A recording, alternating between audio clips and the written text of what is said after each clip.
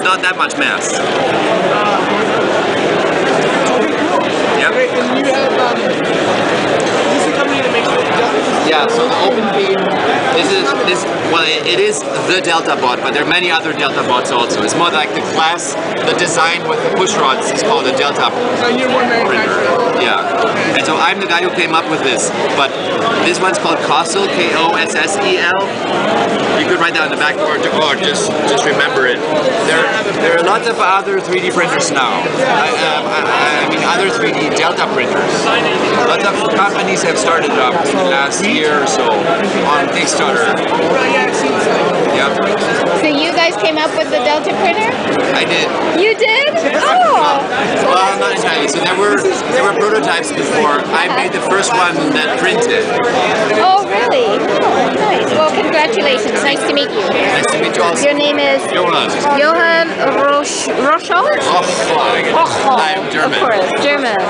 Seattle, Washington. Yeah. What does Kossell mean? It's the name of a biologist. He got a Nobel Prize, I think, for isolating the amino acids that make DNA.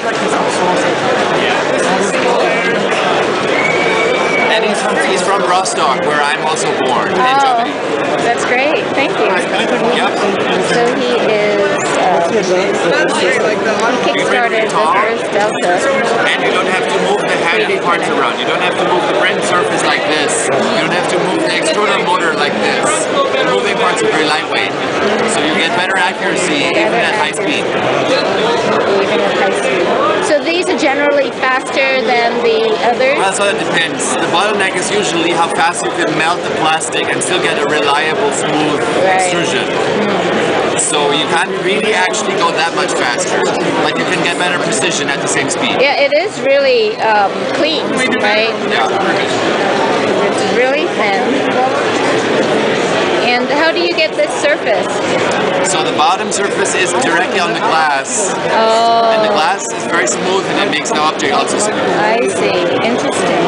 The glass is smooth and it makes the object smooth. But there's no heated bed? Correct. It's just glass. You don't need it?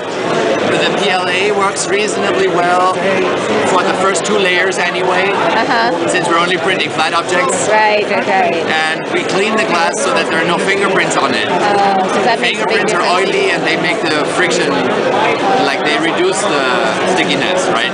But if you clean it, then it's okay. And what about acrylic? Acrylic surfaces end up not being very flat, unfortunately. Glass is like float glass, it's very, very, very flat. But the acrylic will sort of warp over time, especially when it's heated, right? You squirt melted plastic on it, so the center will be warmer than the rest, and then it starts warping. See, I don't like acrylic so much. But some of them do use acrylic. I know, but I don't think it's the right choice. But in general, you can't redo that. Right? First 2 layers. It's like a circus trick. First 2 layers, you should get away without tape on the glass. But after that, do the tape. So I need to replace my glass, my acrylic bed with a glass piece, so that, and cover it with tape, because the tape will keep it onto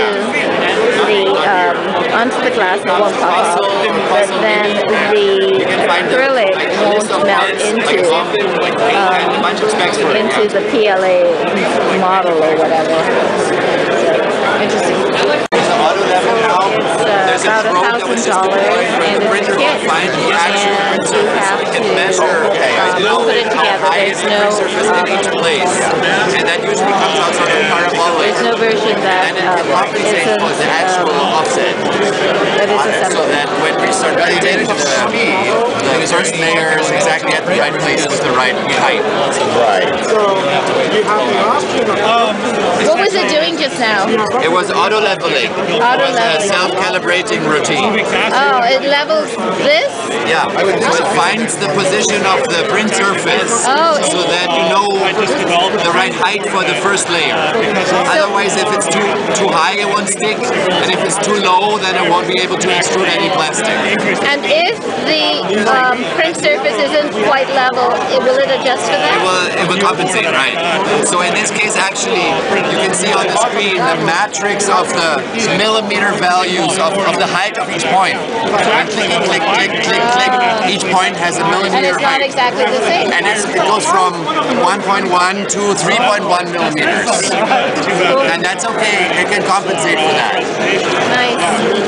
What kind of software do you use for the printing?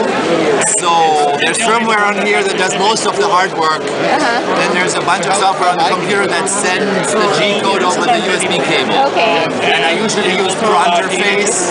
What is it? Pronterface, like printer interface. I see. It's called Pronterface. Pronterface. Okay. The thing that I have here is the command line version of the Pronterface. Oh, okay, because you're the expert user. I'm a geek, that's why. There you go. Thank you.